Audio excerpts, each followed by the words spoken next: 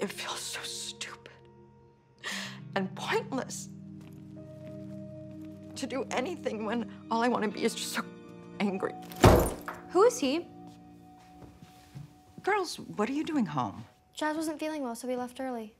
I asked, who is he?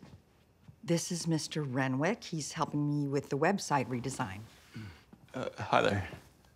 Doesn't look like that's what he's helping you with. Jazzy, don't get riled up. No, I want to get riled up. Okay, I'm gonna go. Sorry I upset you. That's the last thing I wanted to do. I'm sorry. It's fine.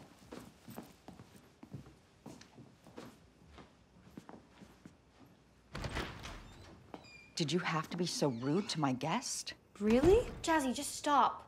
For months, you haven't talked about anything except putting on a brave face and wanting us to be okay, learning that there's a lesson in all of this. You don't share your pain or your fears or your doubts, but with some random stranger, you spill everything? Were you eavesdropping? We didn't have to eavesdrop, we could hear you. Do you think your dad would lay his concerns on you if I were the one who died? No, he would be strong. He would make you feel safe and taken care of. He was our great protector. And now that he's gone, that's what I need to be. We don't need you to protect us, Mom. We need you to be human. Do you have anything to say about this? I mean, are you upset at all? I'm already upset most of the time, so this isn't that different. Yeah, and Jazzy, you shouldn't even be angry. Okay, it's not good for the... It's not good for the what?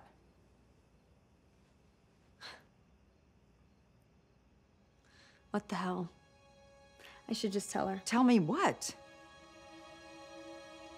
I'm pregnant. How did this happen?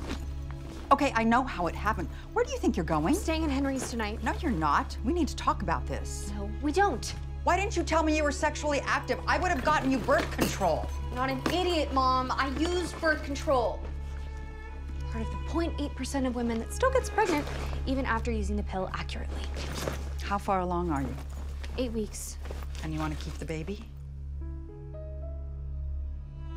Can't believe you just asked me that. I don't want you to ruin your life. My life's already ruined. This baby and Henry are the only chance that my life could be good again.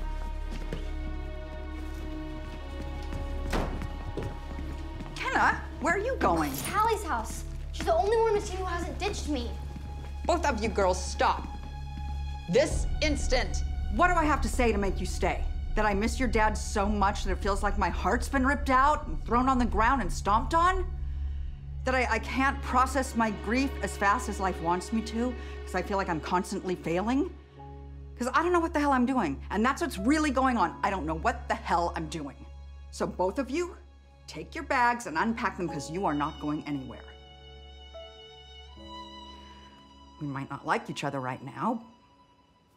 We are still a family.